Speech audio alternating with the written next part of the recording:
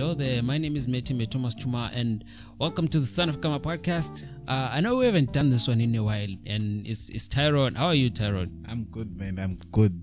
It's been very long. It's been a month, and Yeah. close to a month. Really? Ah. I think it's just been 2 weeks. No, there's the week that that's not the point. That's not the point. It's So been a long time. yeah, the point is it's been a long time. So today on the podcast, and we're gonna talk about dating in the Christian community and dating people outside of you. Yes. Yes. So we're going to be talking about people dating. People dating. No, like it's a very interesting topic because I like it very much. I'm not into it right now, but then I like talking about these things closer to the heart. you just make things worse for yourself. Like if I let you just continue. Don't worry about me. Don't worry about me. Right. So yourself, how do you feel about dating, about like Christians dating other people in different religions? Well, I think that's a very I believe I think we talked about this. Like our parents, they know best. Those people, like they take us to church. They want us to get if you're to get a wife, I believe it's best to get a wife who knows your religion, like who understands it. Because maybe say there comes a time when you want to pray, right? Maybe you're supposed to be fasting. Yeah. For a Christian, maybe you're supposed to be fasting, and then you're dating a Muslim who doesn't do that. They do not do that in their religion, and that becomes a conflict in the relationship. So I think if you're to be dating someone, you have to be dating someone who understands you. Oh yeah, that's true, because it'll create a lot of unnecessary tension. Yes. Yeah, maybe during the holidays, you'll be like, it's Christmas, I got you something. And I'll be like, we don't do Christmas. Exactly. And so that that's just unnecessary pain in the world. Exactly. Like, why would you? I believe, but then to a certain extent, though, matters of the heart, they are very difficult to talk about. Yeah, it's complex because like hearts don't have any boundaries. Exactly. They don't have a language after all. Like you cannot. I would say they're like, I want that. And if they just decide they want that, that's what it's gonna be. So. But then I think it's also important to be able to distinguish for yourself, which like, do I wanna take a bite of that, like, you know, understand, like do I want to slip one in or do I really like this person enough despite the fact that she believes in a different God, I'm willing to make this work. Really?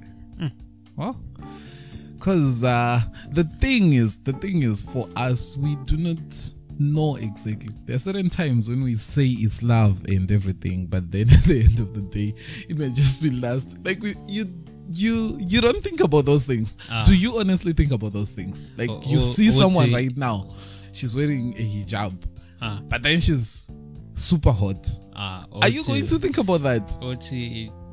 Maybe. Oh my God! We've got the same things in common. You don't and think about just those from things. the first time. Yeah. So maybe like this whole attraction then goes to like you cannot love something that you are not attracted to. That's very true. I think that's very true. Like you can. You can't bring yourself to it. You'll be lying. You can try and try, but the trying it's like just lying to yourself. You shouldn't lie to yourself. And you won't be doing anyone any favors. Yeah. Like after that, it might work for some time. Like you can be trying you can be doing well for some time. And then you're gonna hate yourself. Yeah, you're gonna hate yourself for all those Christmases that you went to and those friends you pretended to like, wasted gifts and wasted money on no.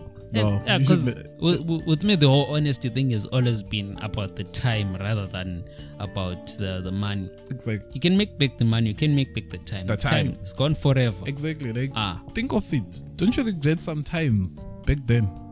I have a ton of time. Dude, you did this intentional, eh? I know, like you're not the only one. I also have a lot of those ones that I regret. Why did I waste my time doing that?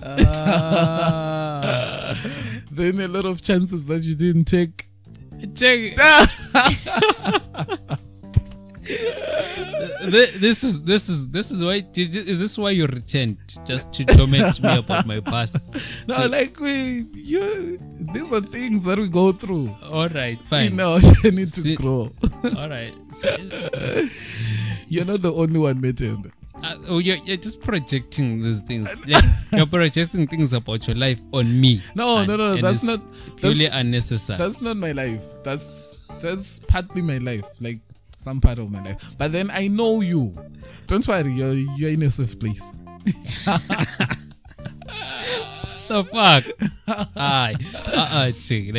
Let me just focus on the listeners, because guys, and I just feel like for me, and I just want to focus on my life right now, you know, and just try to be my best self and live my best life. I've heard that before. Let's talk about that though. What? That statement. People who come up with that statement, do you believe that they're living their best life? They are just focusing on themselves. Oh, I think you're focusing on yourself and living your best life, and if you're not posting it on Instagram, or on WhatsApp, yeah, we're not supposed to know. Why you tell us? But and here's something interesting, the one that comes in with that whole thing of posting stuff on Instagram, and yes. Because I thought about it a lot, and then I was like, all right, so I'm not gonna post this, and because I don't want to be that douchebag. Because like, yeah, you should go out there and you should hustle and you should find money. I don't want to be that guy. I want to be that guy. And, okay. But then at the same time, man, you think about what it could do for someone else who reads that post. Yeah. Because there's two sides to the story. Yeah. It could be retail. It could be red. It could be the one post that made the guy, you know what? I'm gonna change my life. Yes. I'm gonna live my best life too. Yeah. But then living your best life, don't post it. Yeah, living your best life. It just portrays some aspect that things are not going well with you, and you're not in a very good spot right now. Maybe you are just coming out from a very disturbing relationship or something like that. My favorite one is a praying woman is a powerful woman. Yeah, it happens to a lot of girls. No offense, ladies. That's when I know it's over. It's over. Something is wrong. Something is definitely wrong. That's when you start stretching. Wounded beds. Exactly, wounded beds. That's when you start stretching and get ready for a 10. You know? Yeah. Yeah. You know the other shoe has dropped. I don't do that though.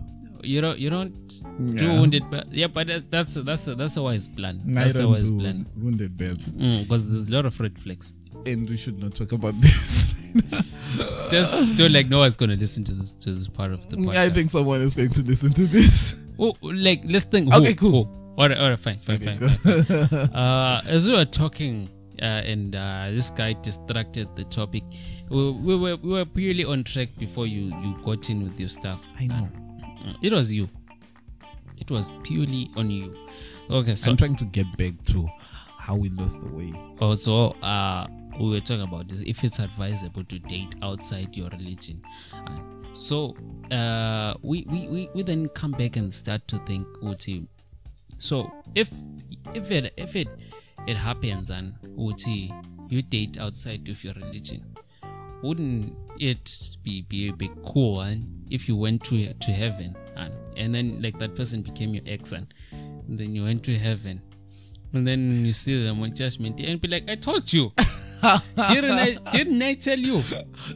But then think of it the other way though. I was fasting and you were chickening every day. I told you. Yeah, I was right. What if she is the one who is going to go to heaven? Hey. And then she's there. Hey, Dude, you're gonna have to live with that for the rest of for the your rest of your eternity. eternity. For the rest of your burning life. Hey, Apa, you're penning. Apa, you've lost the argument forever, and then you can't recover. You can't recover from that. You can't recover from those years. So in order for you to avoid and suffering in hell forever, with knowing the fact that your ex won an argument, maybe you might consider dating in the same in the same religion. Not necessarily the same church, but then people who understand each other. And then there's the same church thing. What about in different churches but same religion? Yeah, I think that's better. Like, I honestly, if I was to give someone advice, I would say different churches, same religion.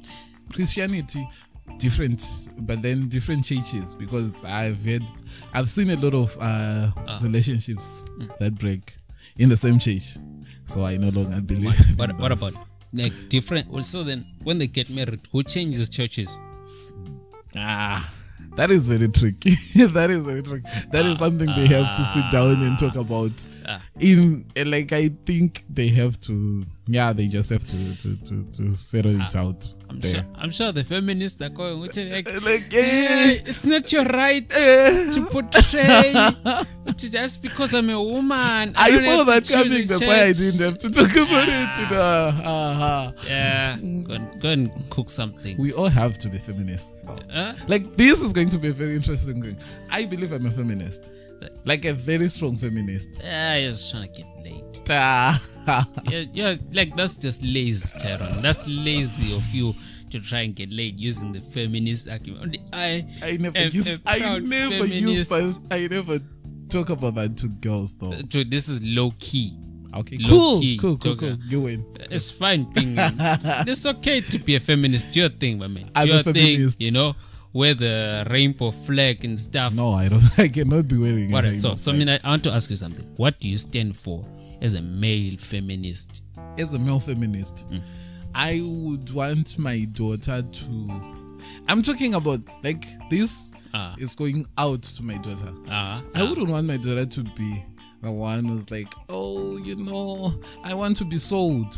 We were talking about that. Yeah, we talked about that one. Yes, I probably would want to sell my daughter to. To a dude. I believe they have to be like growing up. You know how we were raised. African daughters, they have to be cleaning the house. They have to be cooking. At this stage, like at this age of myself, I learned how to cook when I came here. Yeah, I didn't know. Like I didn't cook at home. Wow. I had sisters, and I had cousins. Like there were a lot of, every time at my place, there were maybe around 4 or 5 ladies at the house. So I never got to cook. Wow.